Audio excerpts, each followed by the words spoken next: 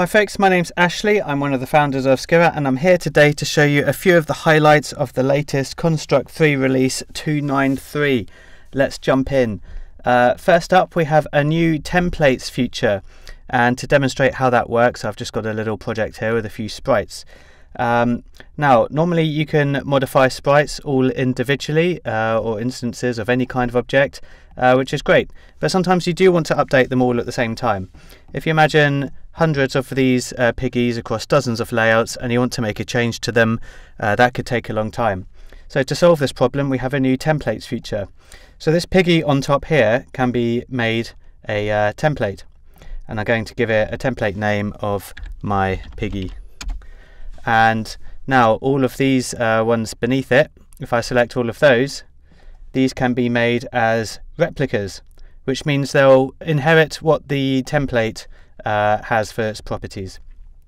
So now I can set them as a replica of my piggy, which I just created above, and you'll see the properties change color to indicate that these now come from the template my piggy. Now you'll see if I change the piggy and rotate it, it updates all of them. So these replicas are inheriting the properties of the template, and this template here, this piggy where everything's being inherited from, can be on a different layout, so that can easily update your entire project if you make changes. You can also have lots of different templates of this piggy with different names, and you can also use the create object action to specify which template you want to use, which allows you to create different objects with different initial properties easily using templates. So that's a handy game design feature for you there. There's plenty you can do with that. I'll leave you to explore that.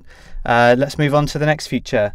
Next up, we have the HTML element plugin new in this release. Now this is a super powerful plugin which you can do an awful lot with. I'll just show you the basics and some of the possibilities with it now.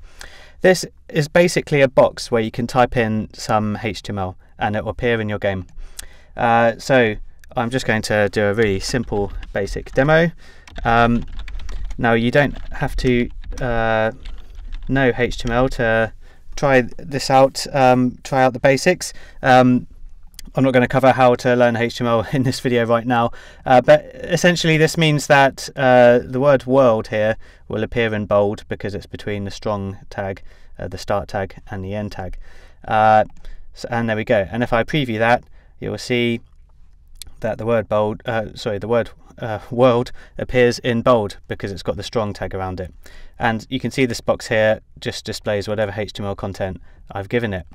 Now you can also now add CSS files to your project and use styling. You'll notice here I've just added a black border around that element with the class name myElement, which you can find as the class property of the HTML element object here.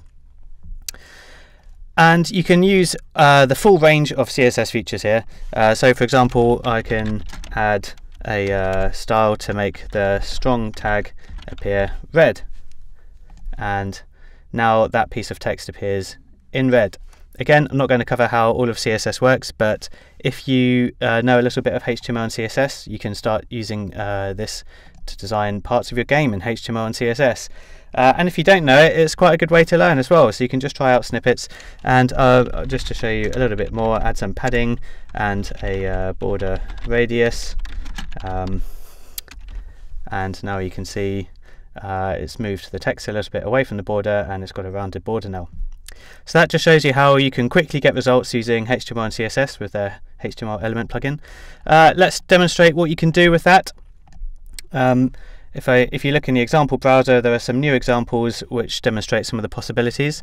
This one just shows all the different kind of HTML tags you can use. So this is all based on the HTML element plugin, and includes buttons and links that you can detect clicking, and CSS animations, and this is a details and summary element which is interactive. Another perhaps more useful for real games example is this one, which takes a this is the data editor, the data editor with a high score table in it in an array, and that will be loaded into the HTML element plugin as a HTML table. And this is actually a really great way to display tables in your games. because obviously achieving the same result with sprites, text objects, tiled backgrounds and such would be difficult, especially if you include scrolling. So this just has a scroll overflow on it, which allows you to see a nice table of data in your game. And you can also use the browser developer tools and see how all of these are HTML elements and inspect them and see what the styles are on the right. Again, a whole other area which I'm really just scratching the surface off in this video. And now for one more example, a more advanced example. Oops, I've just opened that again. One more example is a HTML menu. This is an advanced example, and this piggy has a right-click menu which expands a interactive context menu here with some options, and you can rotate and choose options to affect the sprite. This is again HTML element. It's using CSS animations for its appearance and disappearance. These are SVG icons. There's a box shadow and the menu sizes according to the amount of content in it.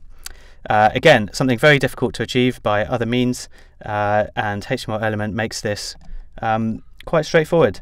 And you can see how it's made in the event sheet, and you can also see the HTML and SVG there, and the CSS styles all fully commented, so you can see how it works. So that's an incredibly powerful new plugin which gives you loads of new options for using HTML and CSS to design things like user interfaces for your game. Again, a whole world of possibilities there. I've only scratched the surface, but let's move on one more time.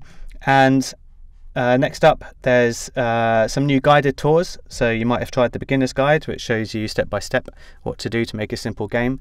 There's now one for getting started with JavaScript, so it will show you the very basics of JavaScript coding, and we also have a multi-part course on how to learn JavaScript in Construct, which it links to at the end. And there's also getting started with timeline animation, so this will give you an introduction into the animation features of Construct. So they're a great way to get started with those features. Have a go if you're interested. And lastly, but not least, there are some cool new examples as well you can find here. Some of them using 3D, and there's another tower defense kind of game example. So try those out, have an explore.